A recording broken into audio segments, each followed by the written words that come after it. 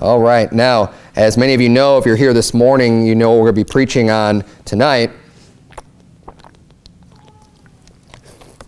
And the sermon this morning this sermon this evening is really just a continuation of what I was preaching this morning. And what I was preaching on this morning is just, you know, how Jesus Christ is the most expensive gift, the most precious gift, the best gift ever given in the entire world is the gift of salvation through our Lord Jesus Christ. And this morning I taught a lot, and we looked at a lot of scriptures about all the suffering that Jesus went through. And there's, I mean, and it's just a very, very tip of the iceberg of what we covered this morning when you consider the entire life of Jesus Christ and everything that he did. I mean, day after day, living that perfect life, going through every element of his arrest and his conviction and the everything he went through on the cross, just every moment. There's so much there. And I can't state it enough, you know, how grateful we need to be for that precious gift.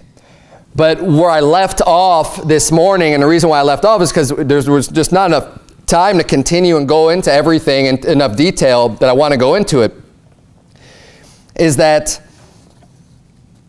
when Jesus Christ, after he suffered physically and went through everything he went through and shedding his blood and being crucified and dying on the cross, that's not the end of his sacrifice that he made, was not just left on the cross. His sacrifice continued on beyond the cross. The payment that was being made for our sins continued beyond the cross. And one of the things, that the points I left off on that a lot of people will turn to when dealing with this subject, and just to get it out there, you know, I believe that the Bible very, very clearly teaches that Jesus Christ's soul went to hell, and that when the Bible talks about hell, it's never, ever one time referenced as a positive place or even as a neutral place. It is never once a place that anyone would ever want to be. All throughout the Bible, it's very consistent. It is not a good place to be ever at all.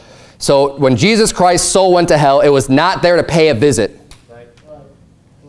Jesus bare the sins of the whole world in his own body.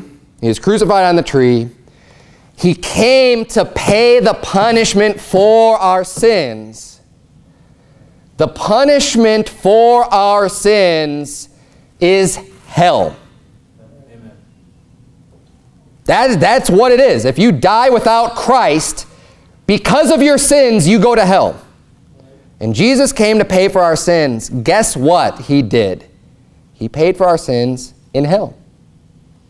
I'm going to prove that to you tonight. Now, there is an opposing view brought forth by other Bible believers.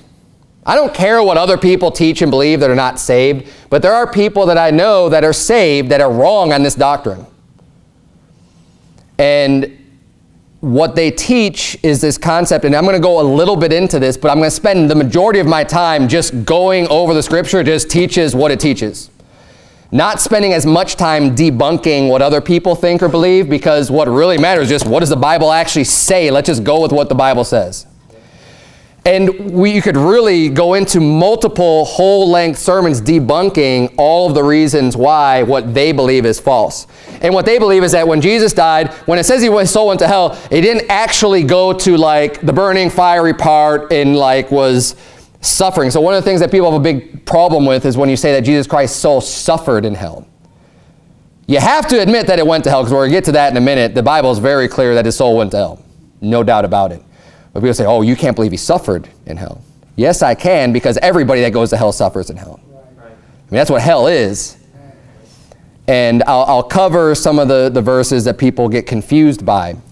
But basically what the other notion is out there, the other teaching is that when he died, he went to paradise. He went to Abraham's bosom, is what some people will say. That's what they'll call it. This compartment of hell that is not a torturous, but that's where the Old Testament saints went before Jesus rose again from the dead. And then when Jesus rose again from the dead, then all of the Old Testament saints, all those that were saved beforehand, all transported up into heaven. That is very easily debunked. We have examples of two people in the Old Testament that we know for a fact went to heaven. Elijah, one of them, went to heaven by a whirlwind in a chariot. Okay, he was literally went up into heaven. And we know that Enoch was no more when he was translated and he walked with God. Okay, and what more do you need? Paradise, and we could go through, I've done this in the past in other sermons. There's 3 references to the word paradise. You're never going to find any mention of paradise being in hell. In fact, all you're going to find if you look into history is a quote from Adolf Hitler saying that, and I forget what the quote is, but basically if you repeat a lie, often enough, you could get people to believe that paradise is in hell or hell is paradise or something like that. And I don't remember the exact quote, but I think it's just kind of interesting that he's got this quote out there that basically can sum up what believers are teaching about hell. Now, I didn't care to get that quote perfect because that's not what I'm relying on as my proof, okay, for why their doctrine is false. I just thought it was kind of interesting to throw it out there. But what do we see here? Let's get started. When people say, one of the first things they'll say is, well, Jesus Christ, when he was on the cross, said, it is finished. Right? And then they start applying what he meant by that to say, see, well, since he said it was finished, that just means everything we need for salvation was finished. No. Now, when you look at, did he make that statement? Absolutely, he made that statement. Now, what does it mean? That's not quite as clear. And we're going to be basing our doctrine on things that we can point to and say for a fact, this is true. I mean, there's no doubt about this. I believe what I believe about what he said, what he meant when he said it is finished. But again, that's not, I'm not going to turn to that one statement to prove that, well, his soul went to hell because he said it is finished. No. What I believe he did when he said it was finished, everything he had to do on this earth, like his earthly ministry, was finished. All the prophecies that needed to be fulfilled to that point while he was alive was fulfilled. But not all the prophecy was fulfilled because he didn't rise again from the dead. The resurrection is kind of a key point in our salvation. And see, we don't want to neglect any part of what Jesus did. I don't think we should neglect any of it because we can't neglect the blood. Is the blood important? Yeah, you better believe the blood is important. But is the blood everything? No. The blood's not everything, but the blood is that you can't have salvation without the blood. But you also can't have salvation without the resurrection. That's our hope, right? And think about all the verses that could just go through your head on the resurrection and our hope of eternal glory and regarding salvation. Same thing with the blood. Well, his death on the cross was important too. And so was his descent into hell. And I'm going to prove that to you. We're going to look at the verses and I'm going to show you from Scripture that there should be no reason to have confusion on this doctrine at all. But we need to look at the Bible and it's not just one place. When I prepare for these sermons, I remember the last time I preached on this at Word of Truth years ago. And I remember kicking myself thinking like, oh, how could I have left this out of the sermon? Because there's so much that you can turn to. This isn't just some one-off thing. This isn't some little thing where it's like, oh yeah, this verse here and that verse there, and that's what proves our doctrine. No, this is all throughout Scripture. Literally, there's so many places you can turn to prove what we believe right, and what I'm going to teach tonight right, and the other nonsense about this paradise and Abraham's bosom, false. There's so much in Scripture. But we're in Ephesians chapter 4. Let's see this reference to the resurrection, showing the importance not only of the resurrection, because the resurrection is extremely important. Jesus' ascension, his resurrection, extremely important. But also his descending. Look at verse number 8. It says, wherefore he saith, when he ascended up on high, he led captivity captive, and gave gifts unto men. Now that he ascended, what is it but that he also descended first into the lower parts of the earth? He's saying, okay, he ascended, but what is it? What really is the fact that he ascended, except that he ascended from the lower parts of the earth? Like, that's where he came up from. The lower parts of the earth, by the way, is not 6 feet under. It's not in a cave with a stone rolled over it. That's not the lower parts of the earth. You read all throughout Scripture, the nether just means lower. Look up the word nether, look up the word lower parts. It's always going to be referring to way down below, because beneath our feet, way below, there is burning, fire, brimstone. And the easiest way, we were just talking about this before service, the easiest way to explain to people, you know, that hell is real, in my opinion, the easiest way, we have volcanoes. We know about volcanoes. What do? They shoot up fire and brimstone literally out of the earth. From below the earth. It's shooting up fire. Guess where it's coming from? It's coming from hell. I mean, literally, there's a place called hell where souls go to be tortured. And that could be a whole nother sermon. But Bible believers already should believe that concept, that hell is real. And it's a place of judgment. And that's where unsaved people go. Not the saved people, the unsaved people. Saved people have never gone to hell, and you never refer to someone, even if there were some good place, you would never call that place hell. I mean, talk about confusion. Why would you ever say, well, there's a good hell and there's a bad hell? Well, is there a good heaven and a bad heaven? No. There's not a good hell and a bad hell either. So look at verse number 9. It says, now that he ascended, what is it but that he also descended first into the lower parts of the earth? He that descended is the same also that ascended up far above all heavens, that he might fill all things. Turn to Acts chapter 2. Acts chapter 2 is probably, this is when I'm out soul winning. If someone, I don't always go in depth on Jesus' soul going to hell. Sometimes I do. And if someone, a lot of people haven't heard that before, Acts chapter 2 is just the easiest place to turn to real quick and just show them, be like, oh, I never heard that before. Yeah, let me show you from Scripture where it says that. And the vast majority of the time, 99% of the time, we're just like, oh, okay, yeah, I didn't know that. But it makes sense. Why does it make sense? Because I explain, hey, where do you deserve to go for your sins? Hell. Okay, well, Jesus came to pay for our sins. Where do you think he went to pay for our sins? Hell. Case closed. Very easy concept. But the Bible teaches that very thing. Look at verse number 22. We're going to get this whole thing in context. Okay, I'm not going to rip this one out of context. Normally when I show people, I'll show them one verse that just says, this spake he of the resurrection of Christ, that his soul was not left in hell. I'll show them that verse and just say, hey, look, this is...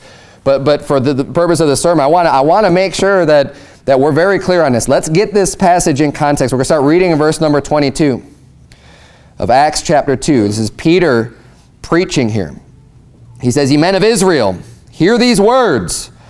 Jesus of Nazareth, a man approved of God among you by miracles and wonders and signs, which God did by him in the midst of you, as ye yourselves also know, him being delivered by the determinate counsel and foreknowledge of God, ye have taken, and by wicked hands have crucified and slain, whom God hath raised up, having loosed the pains of death, because it was not possible that he should be holden of it. So right now he's just giving the real quick summary. This Jesus Christ, he was performing miracles among you. You guys with wicked hands took him, you killed him, you know, and you crucified him, you slain. He said, but this same Jesus, God raised him up. Right? And he's just giving them this real quick summary. And now he's going to use the Scripture to show the prophecy of that event. Again, just further to prove that he's the Christ. Because you took him, you killed him, but God raised him up from the dead. So he's going to quote Psalm 16, a portion of Psalm 16 to them, starting in verse number 25. For David speaketh concerning him. So when he's saying David speaketh, he's going to quote the Psalms because it's a Psalm of David in Psalm 16. David speaketh concerning him, I foresaw the Lord always before my face, for he is on my right hand, that I should not be moved. Therefore did my heart rejoice, and my tongue was glad. Moreover also my flesh shall rest in hope, because thou wilt not leave my soul in hell, neither wilt thou suffer thine Holy One to see corruption. Thou hast made known to me the ways of life. Thou shalt make me full of joy with thy countenance. And if you want to, we just exercise this. You could keep your place here in Acts chapter 2. If you want to make a note later, you could check Psalm 16. But I'm going to read for you the same passage in Psalm 16, just so you see this is the quote. And you could look along down at Acts chapter 2, and you could see that this is what he's talking about. So Psalm 16, verses 8 through 11 is what he's quoting, what he's preaching here in Acts chapter 2. You could follow along. Start back up there, verse number 25, and I'm going to read, starting in verse number 8 of Psalm 16. I have set the Lord always before me. Because he is at my right hand, I shall not be moved. Therefore my heart is glad, and my glory rejoiceth. My flesh also shall rest in hope. For thou wilt not leave my soul in hell, neither wilt thou suffer thine Holy One to see corruption. Thou wilt show me the path of life. In thy presence is fullness of joy. At thy right hand there are pleasures forevermore. Is there any doubt that he was quoting Psalm 16, verses 8 through 11? None at all. That's exactly what he was quoting. Now he's going to give the application. He just got done saying, you guys killed Jesus, you crucified him, with wicked hands you killed him. But God raised him from the dead. He's giving them the story of the resurrection. And then he quotes Psalm 16, and now he's going to explain why Psalm 16 is so important. Verse number 25. For David, verse number 29. Men and brethren, let me freely speak unto you of the patriarch David, that he is both dead and buried, and his sepulchre is with us unto this day. So he's saying, let me just tell you about David. David wasn't talking about himself. This is what he's saying. He's saying when Psalm 16 was written, when this is a psalm of David, when David spake this, he wasn't speaking this of this happening to him. About his soul being left in hell, about his flesh not seeing corruption. He wasn't talking about himself, because he says, you know what? David's dead and buried. We've got his grave here today. And it still has the bones of David in it.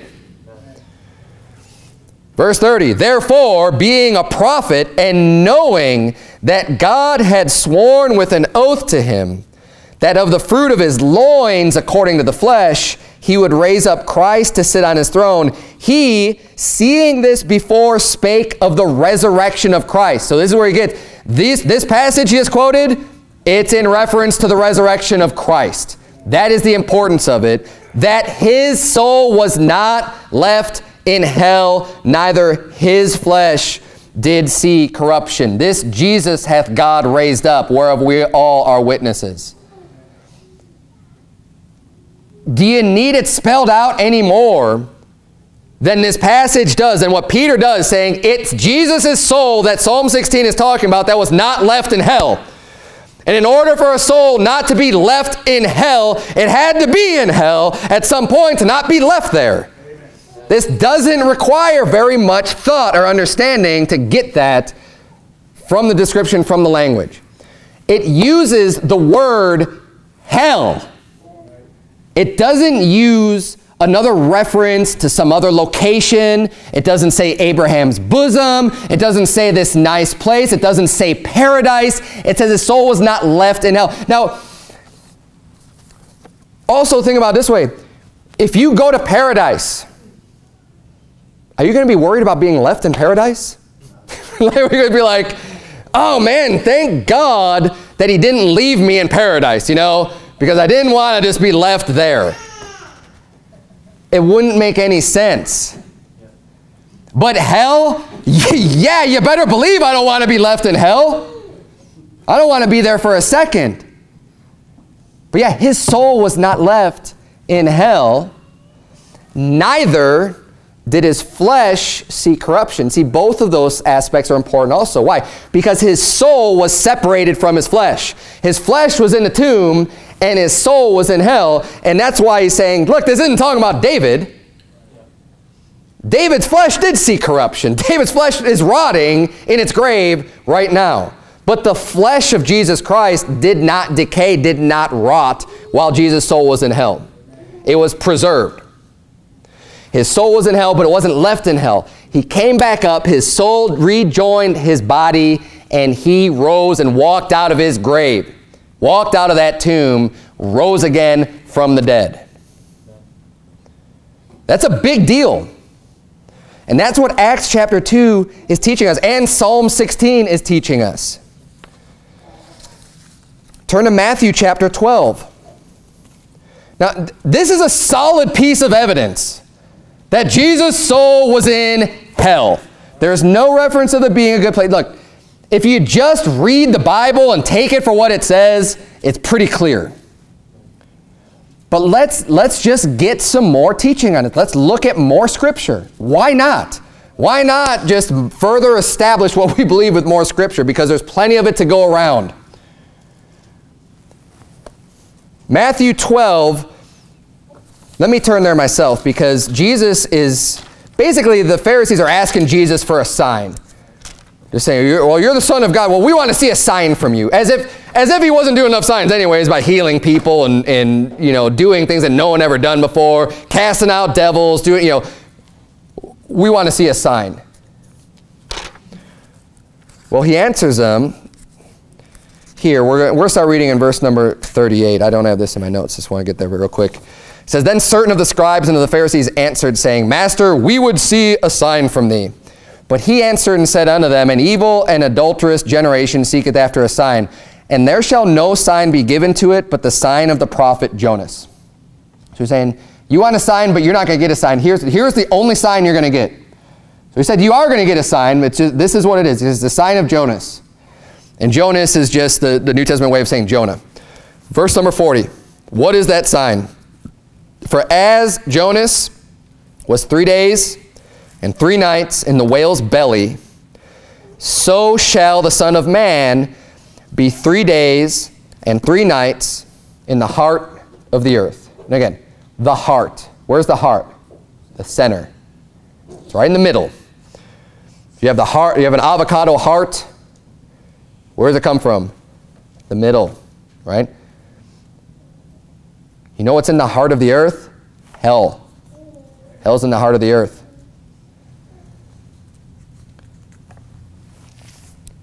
Let's turn to Jonah chapter 2, because Jesus is referencing Jonah as being the sign that he's going to give, that basically he's the Christ. That he's going to be 3 days and 3 nights in the heart of the earth. That's the sign. Well, what's really interesting about him bringing up Jonah as an example is that Jonah chapter 2 actually has a lot of prophecy in it. And just as when David was writing Psalm 16, it wasn't talking about him. Well, we're going to see Jonah being a prophet in Jonah chapter 2.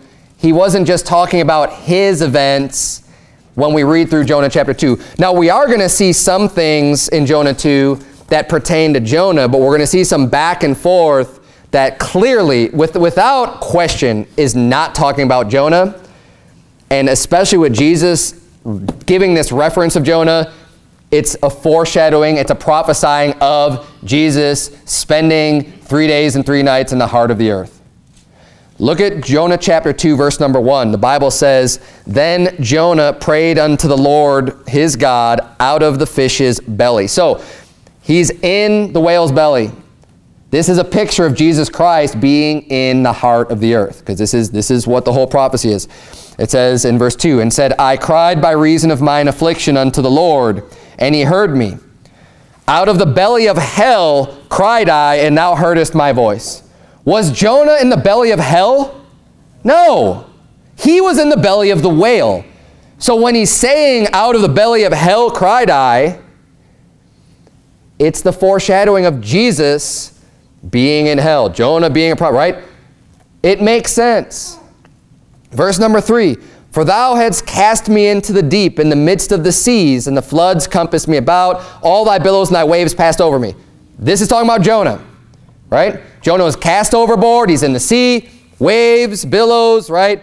That's happening to him. Verse number 4. Then I said, I am cast out of thy sight, yet I will look again toward thy holy temple.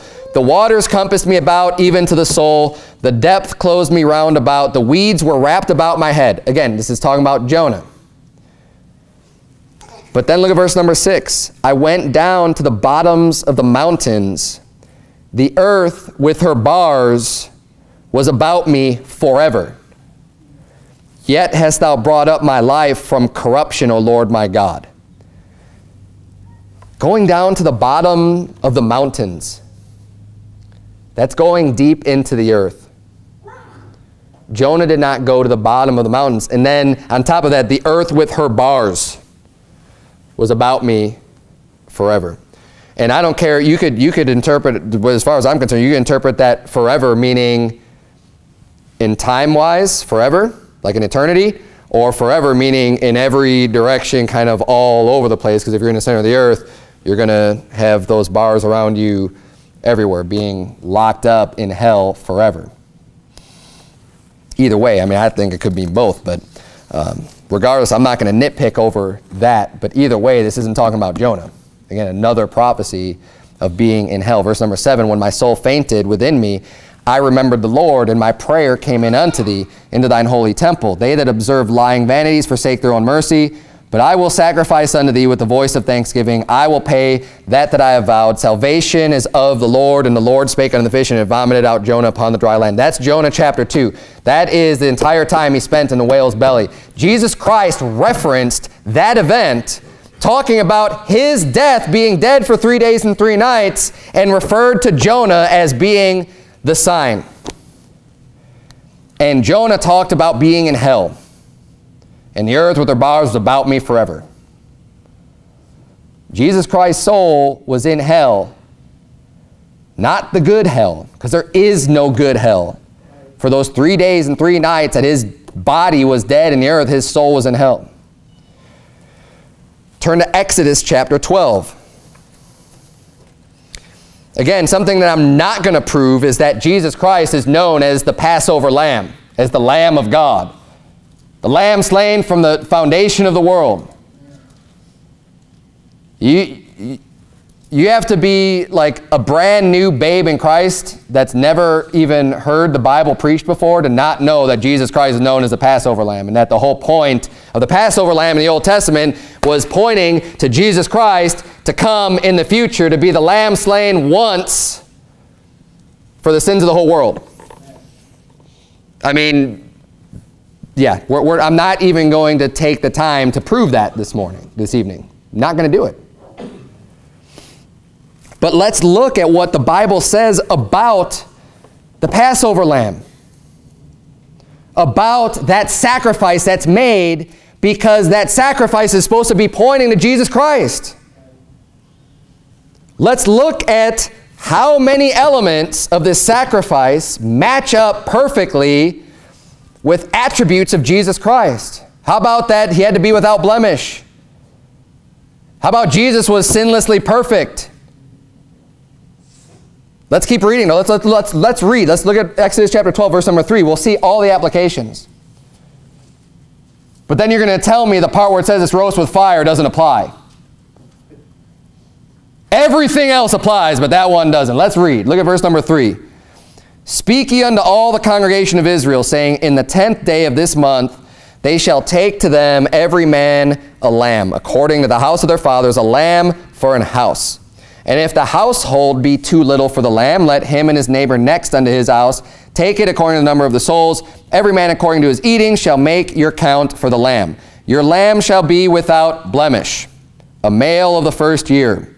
Ye shall take it out from the sheep or from the goats, and ye shall keep it up until the 14th day of the same month. Now, if you follow along with this in the timeline, and we'll do this probably around Easter, the days match up for when Jesus was offered up his body as a sacrifice for our sins, even to the days that they're referencing for the Passover. Jesus was the Passover lamb that was killed on the day that the Passover lamb is supposed to be killed.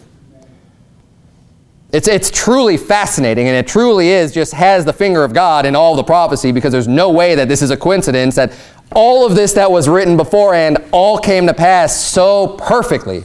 It's amazing. It's incredible. But let's keep reading. So then ye shall keep it up until the 14th day of the same month, and the whole assembly of the congregation of Israel shall kill it in the evening. Wasn't the whole congregation of Israel saying, crucify him, crucify him? It wasn't just the rulers. It wasn't the Romans. It was the whole assembly saying, crucify him. Verse number 7, and they shall take of the blood, and strike it on the 2 side posts and on the upper doorposts of the houses wherein they shall eat.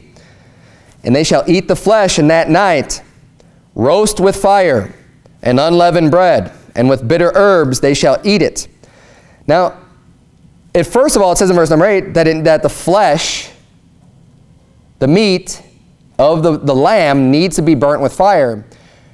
But then in the next verse, it doesn't stop there, because God, whenever there's something reiterated or a lot of focus and attention on one point or one aspect, it usually means it's very important.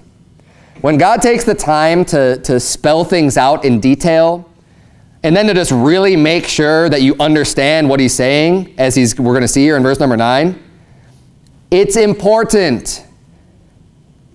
Now, when he said it was, people don't have a problem when he mentioned that it needs to be male without blemish.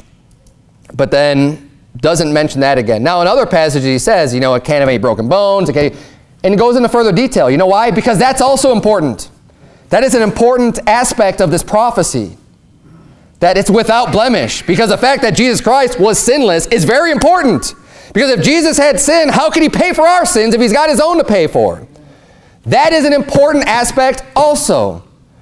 But this one, again, is also very important. Let's read this, verse number 9. Eat not of it raw. So raw would be not cooked at all. No fire.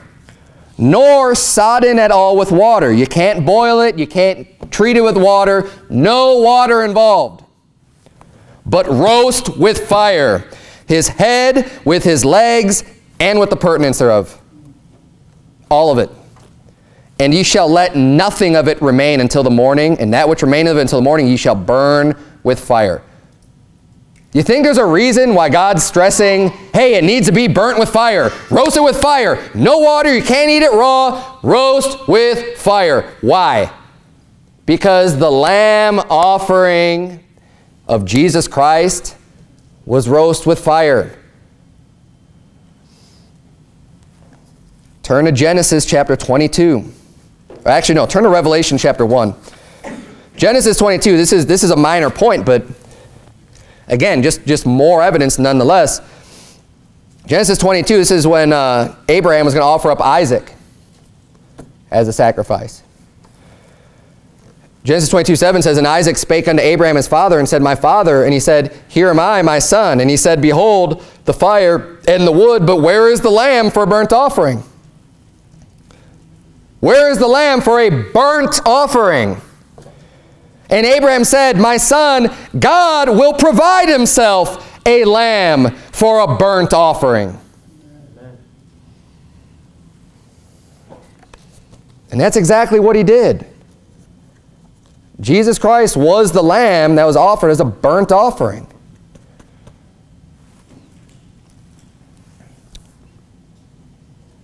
Don't forget the point, and we're going to drive home. I'm going to finish driving home this point. But the purpose of this is to give the honor and the credit and the respect to Jesus Christ for not only offering up his body and suffering reproach and doing everything that I mentioned this morning, but on top of all of that he did, be willing to go to hell for us, which no matter what you go through in this life, I guarantee you hell is way worse than anything you could suffer in this life. We know that there are people, and I'm going to get a little ahead of myself, but that's fine because I want to cover this right now. We know that there are people, there have been other martyrs throughout history that have suffered similar to what Christ suffered. The faith chapter in Hebrews 11 talks about this. I'll read it for you. Hebrews 11:36, it says, and others had trial of cruel mockings and scourgings. This is not talking about Jesus. Now, did Jesus have cruel mockings and scourgings? Yes, he did. And so did other people. Yea, moreover, of bonds and imprisonment. They were stoned. They were sawn asunder. I mean, people being cut in half. And not to take away from anything that Jesus did, his bone, we read about how horrible that was. But it's kind of hard to put those on, you know, like being cut. That's pretty bad too. I don't know which one I wouldn't want either of them, but it's pretty bad stuff. It says, we're tempted, we're slain with the sword. They wandered about in sheepskins and goatskins, being destitute, afflicted, tormented, of whom the world was not worthy. They wandered in deserts and in mountains and in dens and caves of the earth. My point is that there are other people that have gone through a lot of suffering in this world. But they're not our Savior. And even doing all of that wouldn't have been enough to pay the price for our sins.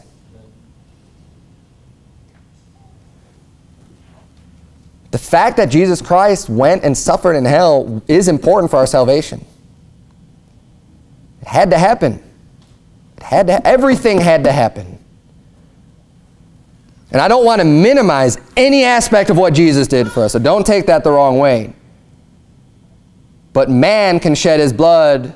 Man can be tortured on this earth. But no man went to hell and rose again to pay for our sins. Jesus Christ did that. Revelation chapter 1, look at verse number 17. And when I saw him, I fell at his feet as dead, and he laid his right hand upon me, saying unto me, fear not, for I am the first and the last. This is when John sees Jesus Christ. I am the first and the last. I am he that liveth and was dead, and behold, I am alive forevermore. Amen. And have the keys of hell and of death.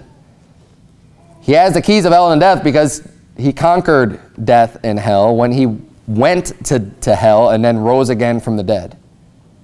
He has the victory over death and hell. And notice it says, I am he that liveth and was dead. The fact that he was dead is very important to say he was dead, because it's not just talking about physically, because physically doesn't really matter that much, because if you remember when Jesus was talking about Abraham and Isaac, he said, God's not the God of the dead, but of the living. Abraham rejoiced to see my day. Right? Abraham's considered alive. Is his body dead? Yeah, sure, but Jesus considered Abraham to be alive. He considered Isaac to be alive. God's the God of the living, not of the dead. I might have said that backwards before. I just realized that now. I don't know. Hopefully I didn't. But the fact that Jesus was dead is because he was dead in the not just a physical sense of the word, but in every sense of the word. He was dead. The Bible refers to those, and you could turn there if you want. You're in Revelation chapter 1. We read this all the time when we go out soul winning, or at least many of us do. If you use Revelation chapter 20, verses 14, 15, right at the end of the chapter there. Or right before that, it says, right before, the verses right before that. Start in verse number 11. The Bible says, and I saw a great white throne, and him that sat on it, from whose face the heaven and the earth fled away, and there was found no place for them. And I saw the dead, small and great, stand before God, and the books were opened. And another book was opened, which is the book of life. And the dead were judged out of those things which were written in the books, according to their works. Now it's referring to the dead being judged according to their works. Is that going to be a believer? No. We're not judged by our works. We're judged by whether or not we put our faith in Christ. Once you put your faith in Christ, that judgment isn't for us. So when it's talking about the dead, and if you have eternal life, guess what? You're not dead.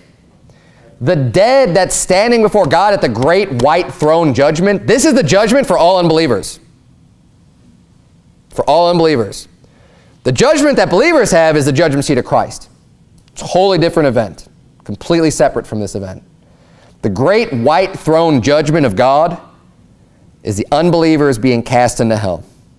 They're going to be, and it says, the dead, small and great, are standing before God. They're judged according to their works. Verse 13, and the sea gave up the dead which were in it, and death and hell delivered up the dead which were in them. The people in hell are dead, but they're still being delivered up. Now, our concept of death, we were talking about this after the morning service too, was, we think of death in the physical sense, well, your body's dead and it just lays there and doesn't do anything. Well, that's just your physical flesh. What about your soul? Your soul is still considered dead. Your spirit is considered dead, yet it's still active. It's still animated, if you will. It could still move and sense and experience and exist. Not just, I want to say, it is lifeless because it's dead. But it's not the same way that we think of a body being dead. That makes sense. Hopefully it does. Because it continues on. Because there's weeping, there's wailing, there's gnashing of teeth in hell among the dead. They're considered dead because they don't have life, because they're in a place of death, but they still are conscious. They still exist in a state of being dead. And death and hell, delivers up the dead that are in them. They're judged according to their works. And death and hell were cast in the lake of fire. This is the second death, and on and on. Let's turn real quick to Luke chapter 16, because now I want to cover a few things.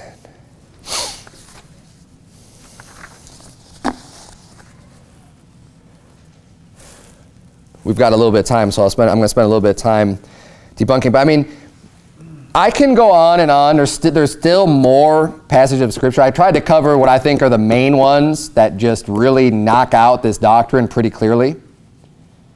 That just solidify, yes, Jesus' soul went to hell. I mean, the Passover lamb is a pretty significant piece of the puzzle here.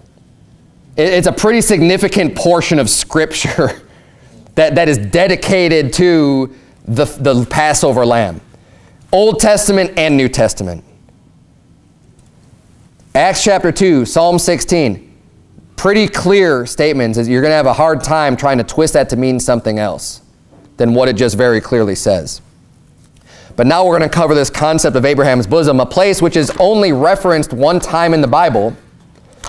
And it's referenced not as being a place in the afterlife, as opposed to if you were just to read. And what's funny is that I was never taught this before.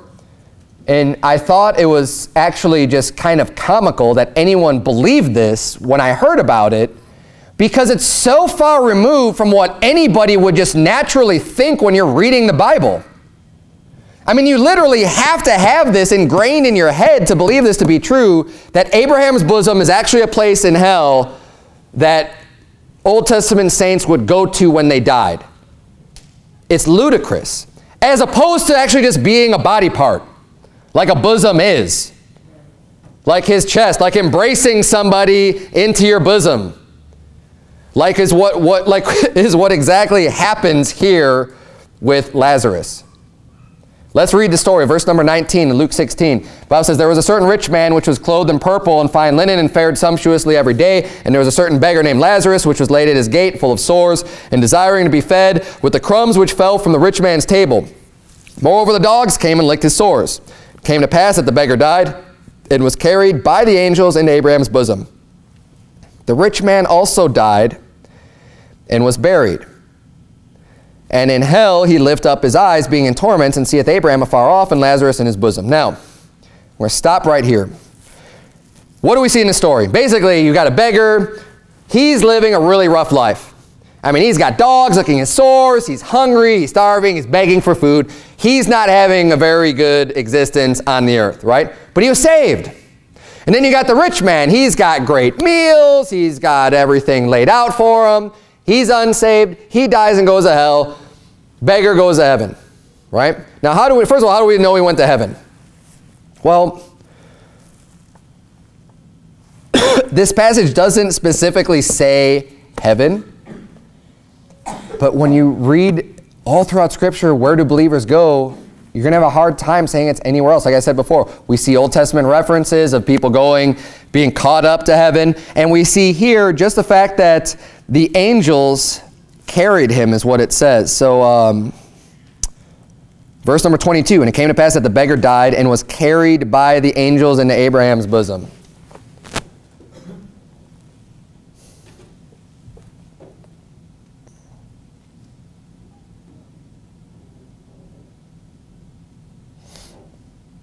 I'm trying to think of any reference. There's one reference where you have the angel that goes down to open up the pit, right, in Revelation. But when do you ever in Scripture, other than that one place, hear of stories? There's lots of stories of angels, right, appearing unto man. If you're to read this story based on everything you've ever seen or read about angels in the Scripture, when they're going back and forth between being on this earth and being in the presence of God, where are they going? They're going up. Like every time they're ascending up. When Samson's parents, Manoah, they're greeted by the angel.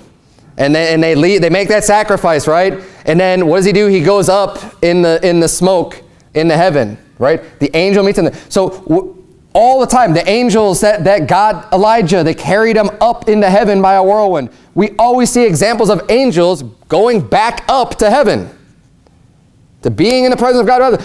So when you read this story, and it says the angels carried him in Abraham's bosom, where are you going to naturally think they carried him to? To heaven. Because there's no reason to think otherwise. Because all of the preponderance of evidence is showing us that's where you're going to go. And when it says they carried him into Abraham's bosom, well, wouldn't it make sense for a man who's had a really rough life to be comforted when he enters into heaven? And when someone embraces you into their bosom, that's comforting. People oftentimes with theological degrees have a hard time understanding the most simple concepts that you could find in Scripture. This isn't in the Bible to confuse us or to teach some weird, bizarre Jewish fable or whatever, because it's the Jews that don't believe in hell anyways. And it wouldn't surprise me if this twisted perversion of this concept of having a good part of hell comes from them in one shape or form or another. But we see here Abraham's bosom. He's carried by the angels in Abraham's bosom. Rich man died. He goes to hell. Now we know where hell is. Hell's not up. Never. Not one time in the Bible. Hell's down. He lifts up his eyes, being in torment, seeth Abraham afar off, and Lazarus in his bosom. Now, I don't care anywhere in Scripture, this is going to be a miraculous event of him being able to see the other, because the Bible talks about you're separate. People who are in hell can't go into heaven. People who are in heaven can't go to hell. So when there's a miraculous event, it doesn't have to be physically possible. Like they don't have to be in physical proximity, like real close to one another. You know what I'm saying? Because where people come up with this concept is that, oh, well, if they're having a conversation back and forth, because you've got the rich man and Abraham having a conversation and he's talking to him out of hell, and then they must be real close to each other. So this is just what they're thinking. But using that logic fails on every other test anyways through Scripture. And just the fact that they're able to, it's not like there's always been conversations going back and forth between people in heaven and people in hell, just all throughout history, in the Old Testament at least, until God transported things in heaven. And if that was, think about what a major event that would be. If Old Testament saints went to the heart of the earth, and then at one point they all ascended up into heaven with Jesus Christ, it sounds like a pretty major event. It sounds like something that the Bible would probably at least have some mention of, at least a reference one time. No, there is no reference to it. It's just an inference that people just throw in there and say, well, we know that people must have been in the heart of the earth I mean, Jesus' soul went to hell. We know that he must, no, you don't know that. You're just concluding that off of faulty logic. Let's finish the story here. It says in hell, verse number 24, and he cried and said, Father Abraham, have mercy on me, and send Lazarus that he may dip the tip of his finger in water and cool my tongue, for I am tormented in this flame. But Abraham said, Son, remember that thou in thy lifetime receivest thy good things, and likewise Lazarus evil things. But now he is comforted, and thou art tormented. And beside all this, between us and you, there is a great gulf fixed, so that they which would pass from hence to you cannot, neither can they pass to us that would come from thence. So they're saying, see a great gulf. A gulf is just like a valley. He said, no, a gulf is just some space in between. There is a great gulf. It doesn't have, they don't have to both be in the center of the earth to have a great gulf. You can have a great gulf between heaven and hell that exists right now. That is a great gulf. So this isn't proof. Like say, see, that proves it. That doesn't prove anything. He's just saying there's a great distance between. And the fact that they're even having this conversation is a miracle. Why? Because it's in the Bible. Because it's God's word. Because God wanted to teach us something. So he allowed for this event to take place to teach us about hell and to teach us about all kinds of things.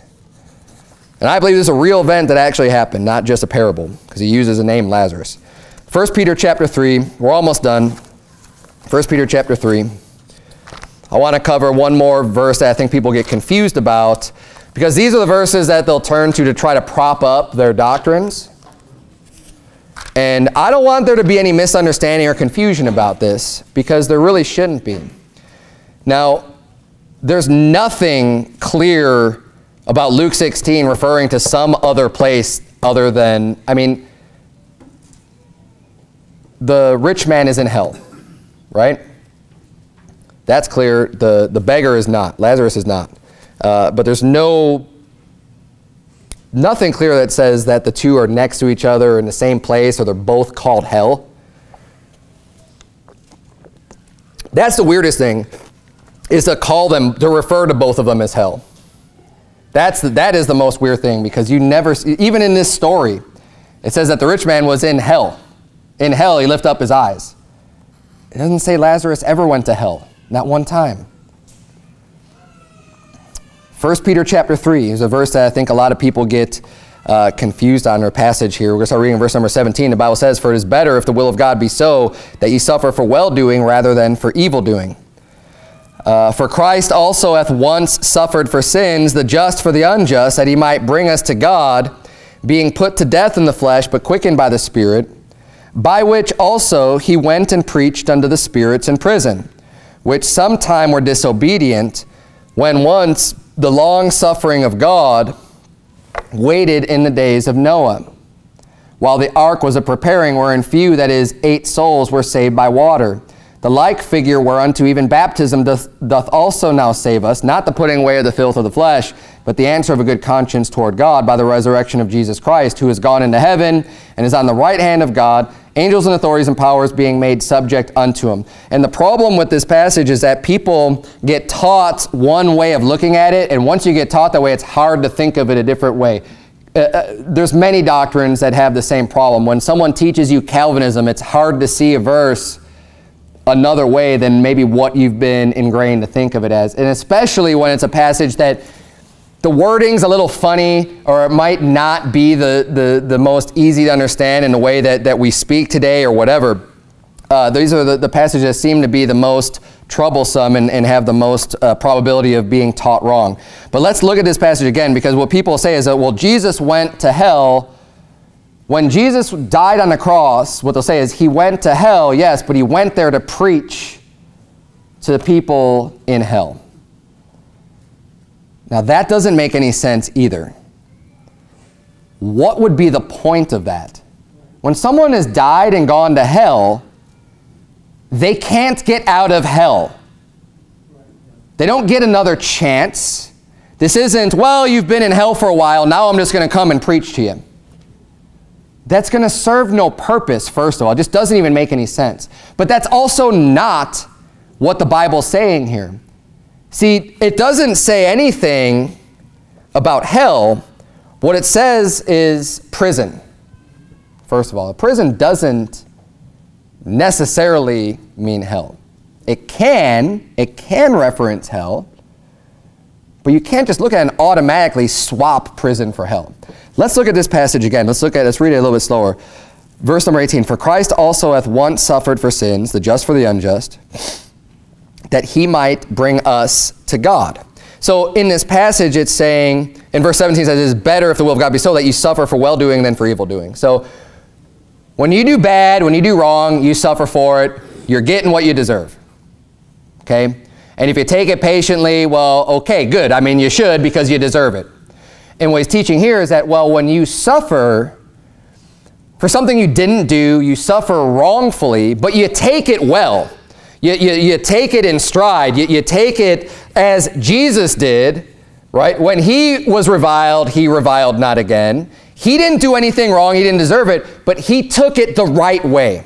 So the Bible's saying here, if you suffer for well-doing than for evil, it's better. So it's the will of God. So it's better that you suffer for well-doing than for evil-doing. When you do good and you still suffer for it, that's better than suffering for evil-doing. For Christ also hath suffered for sins, the just for the unjust. Because Christ also had to suffer for something he didn't do. He was the just one, and he suffered for the unjust, for the sinners, that he might bring us to God, being put to death in the flesh, but quickened by the Spirit. So he's put to death in the flesh, but made alive or quickened by the Spirit of God. That's brought him back up, okay? Now, when it says by the Spirit, that's the subject here in verse 19. By which also, by what? By the Spirit. By which also he went and preached unto the spirits in prison. So Jesus went and preached by the Spirit unto the spirits in prison, which sometime were disobedient, when once the long suffering of God waited for Noah. Now, what's interesting about this too is that this gives us when he did this. Jesus preached unto the spirits in prison when the long suffering of God waited in the days of Noah. Why was God long suffering? Because he didn't bring the judgment yet. Noah was building the ark. So in the meantime, Jesus preached unto the spirits in prison before God's judgment came, giving more opportunity for people to get saved before the judgment came. While the ark was preparing, wherein few, that is 8 souls, were saved by water. Noah's family was saved from the water that flooded the whole earth. The same Spirit that quickened him allowed him to preach to the spirits in prison at that time when that happened. Not thousands of years later when Jesus Christ died on the cross. That's not the same. The time frame doesn't match up. He wasn't preaching to spirits in hell when he died on the cross, because this is happening during the days of Noah.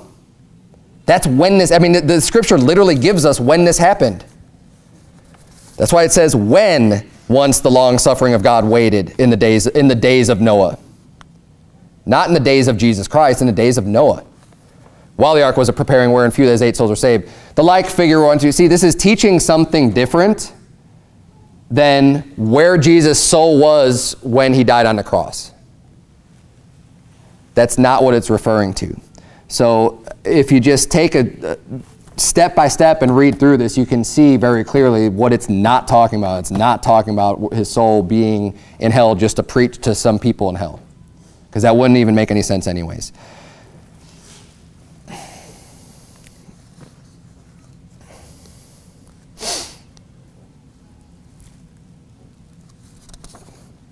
Turn to Mark chapter 12. It's the last place I'll return. We're done. We've gone over quite a bit.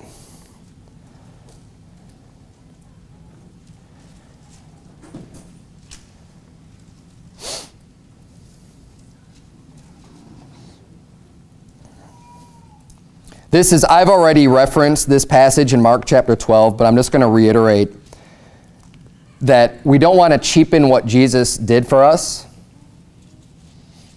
Jesus lived the perfect life. Let's not cheapen that. That's hard enough as it is. We know that, making all the right choices all the time. Let's not cheat. Hey, He was sinless. He was perfect. He did no sin.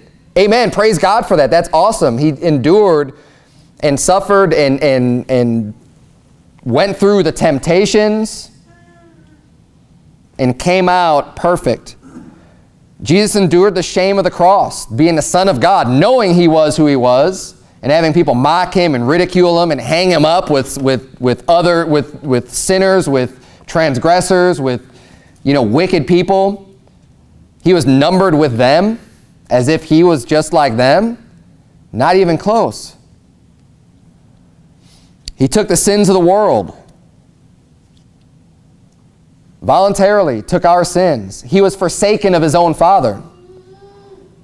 He was left. I mean, think about the rejection, the feeling of rejection from his own people who said, crucify him, kill him. He comes to help his people. He comes to heal his people. And they say, kill him. And they nail him to a cross. And now, not only did they all reject him, but then he's got, my God, why hast thou forsaken me? Why? Because he is bearing the sins of the whole world. And he needed to be forsaken, again, as part of everything that needed to be done. That alone wasn't enough, but you can't forget that either. Jesus was rejected and forsaken of all. Don't forget that. He went through that. Imagine being forsaken by your entire family and by everyone around you, and everyone hates you. And just being left to die or being publicly mocked and ridiculed. Jesus did that for you. And after all of that, he went to hell. His soul descended into hell. But thank God, he didn't remain in hell.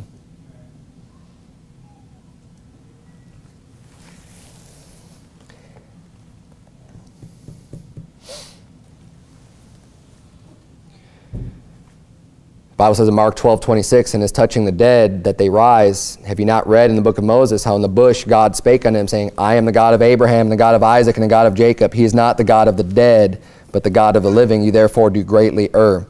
Jesus Christ's resurrection from the dead. He's the God of the living.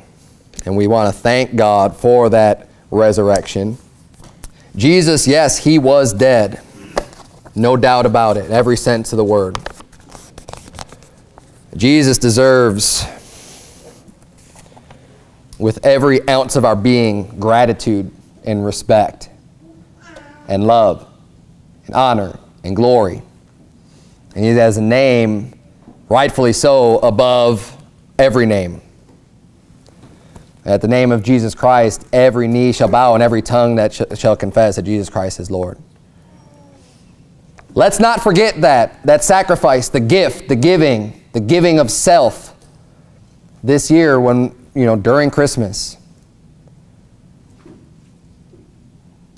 When you go home and spend time with family and friends, think about that, reflect on that, and let that help guide you and guide your path and man, just motivate you even more to share that love with other people.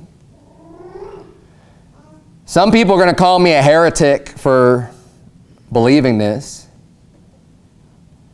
They'll say, Jesus didn't go to hell, you're blasphemous, I can't believe you would say that.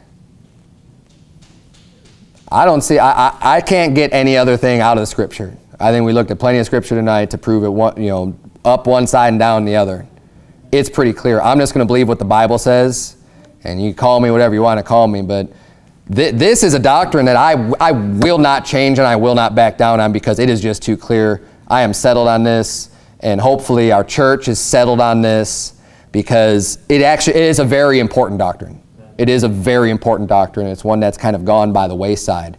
And hopefully this clears up any confusion that there might have been out there regarding the subject. But let's bow our heads, have a word of prayer. Dear Heavenly Father, Lord, we thank you so much for everything that you've done for us, Lord, for all of the pain and the sacrifice and everything that you've endured just for us sinners, Lord.